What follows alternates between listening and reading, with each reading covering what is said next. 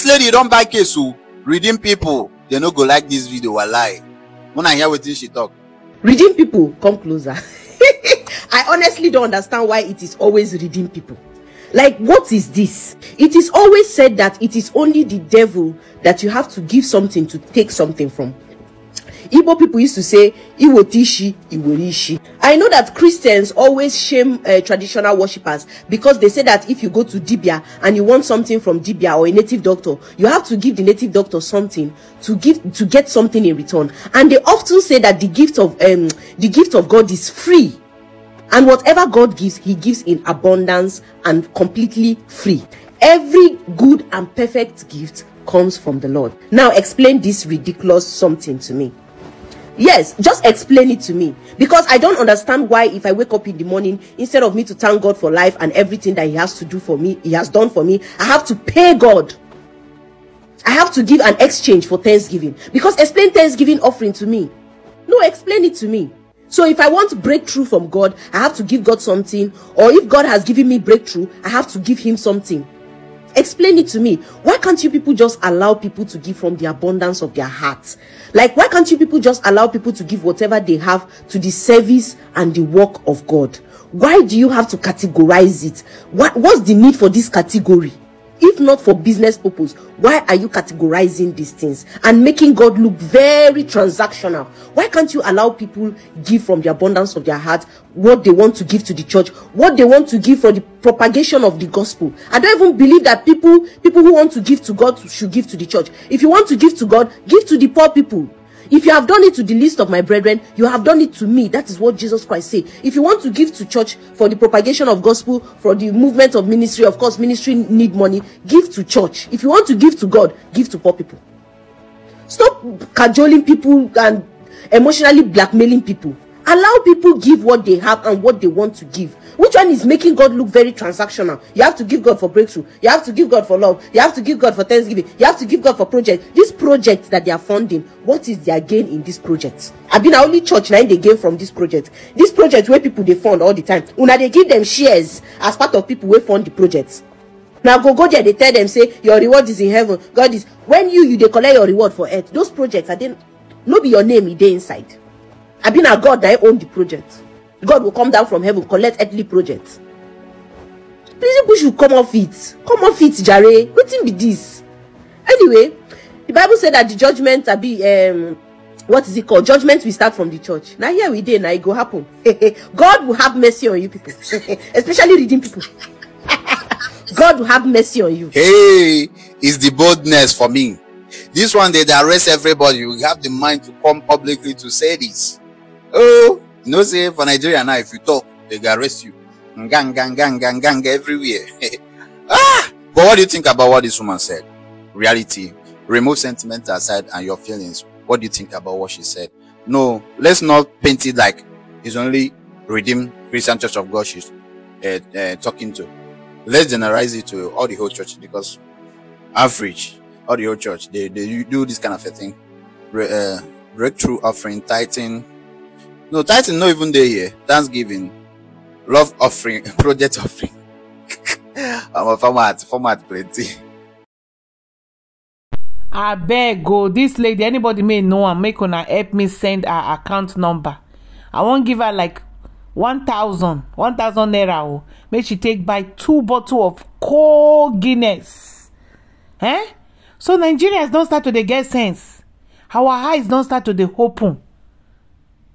We don't dey preach am for year long time ago, since 90 kokoro.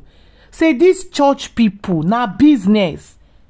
Na business, so pastor supposed to be person may go lead you to Christ. Now pastor, that name pastor na profession. That name pastor na business. If you hear pastor, begin dey run.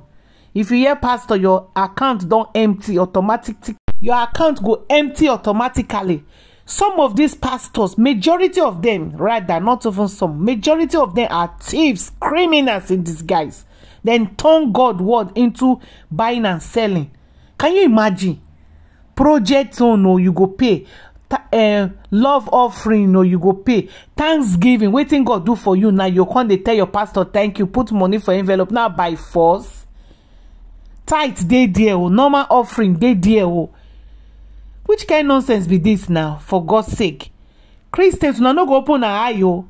Many people, you see the way that they attack this lady. If they see this lady sef, they feel bitter just for the simple truth. Make sure they try to educate mumu people. May no get sense. Anything my pastor say is correct. If na government now say bring tax for this, tax for this, tax for this, we no go pay o. If government now request for all these different taxes from us, and we go even see the result at the end of the day, because government go use our money wisely, nobody go pay. But when your pastor just come, it be like say that they use juju for una. Some of these pastors na juju that they use, I swear. You know if you tell me, because you go see somebody maybe say it go be like, it go look like who get sense, but when you sit down for inside church, it go be like fool. One year person go, they over they educate them.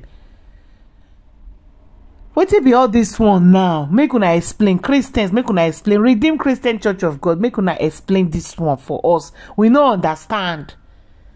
How many offerings person go pay? How much is your money? How much you dey earn every month? May you go pay all these offerings. Some people go say it's not by force. They no force you.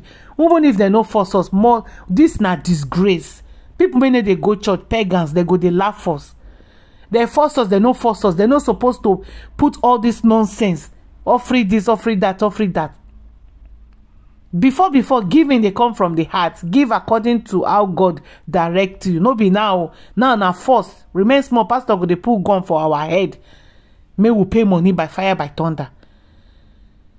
The project, if they build the project finish, now which person name go there for the project? The pastor name, I be the pastor children name, I be my name, I be your name. When I go gather money, build house for pastor, gather money, build church for pastor, they go say na God's project, na lie, na their own. Your reward is in heaven. Waiting, if it dey bad, if you receive your reward here on earth. Pastors, they receive their own reward here. We go gather money, give them. They go, they look good, carry money, all the offerings and tithes, carry and go follow Orobokibo pastors. Orobokibo women may get big shower them. Pastors, they use our tithe and offering, they carry a shower, build us for a shower, get side chicks, girlfriend, full everywhere. All Nigeria, Nollywood actresses, all of them, pastors, now be their boyfriend. With our money, una know they get sense. Nigerians, the day we go get sense, now that day our problem go end. Now make the politicians they use us because they know say we no get sense. Then use us remain. Pastor go use the remaining one come off our body. I better to go Babalawo house. I go no say I go give something for them to give me something. No be say God may tell us say come all ye that labor. Come with the way God created you. You will get blessing from God. Nowadays, pastor don't change am for us. Now business. They go tell you say if you no pay, God no go bless you. If you no pay your tithe, things go tight for you. They go they put fear for our body. They make us they panic. People may not get money. God no go bless them. How much is our salary for that country? The minimum wage is 20,000. Bag of rice 80,000. Things don't cost for that country. Which time pastors go do bonanza, give away, make them give us money, make them no ask for any. Make pastors then start to they do giveaway and bonanzas. Many celebrities, content creators for media, they do giveaway, bonanza, share money.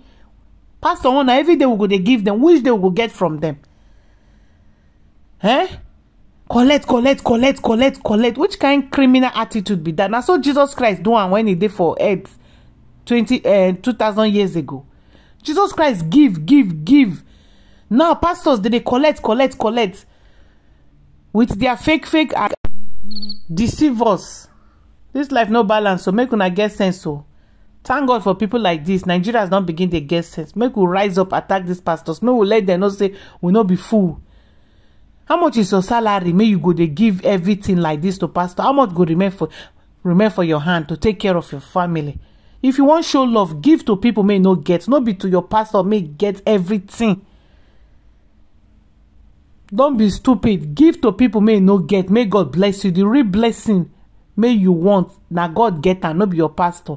God in heaven I get the real original blessing. Not be your pastor. May them they like firewood. They deceive you now. Give to the children of God, the needy, people may really need them, widower, orphans. Now only those people you go show love. Now God go move and show you love back. No be your pastor. No be your pastor at all. Don't be deceived. No let these pastors carry you go fire. Nigeria pastors now thieves. Them be majority of them are criminals, stingy, greedy people. They know they pay tax to government only to collect. Get branches of churches full everywhere. Get schools, universities full everywhere. I no blame una see fool. I no blame Nigeria pastors so. Then see mumu, then see fools. Make them use them well. Because as they preach, they warn them. Instead of them to receive brain and sense, they go come back on the curse us. They attack us, they swear for us, they will go die. Because now so Jesus Christ swear for people may crucify him. Abi?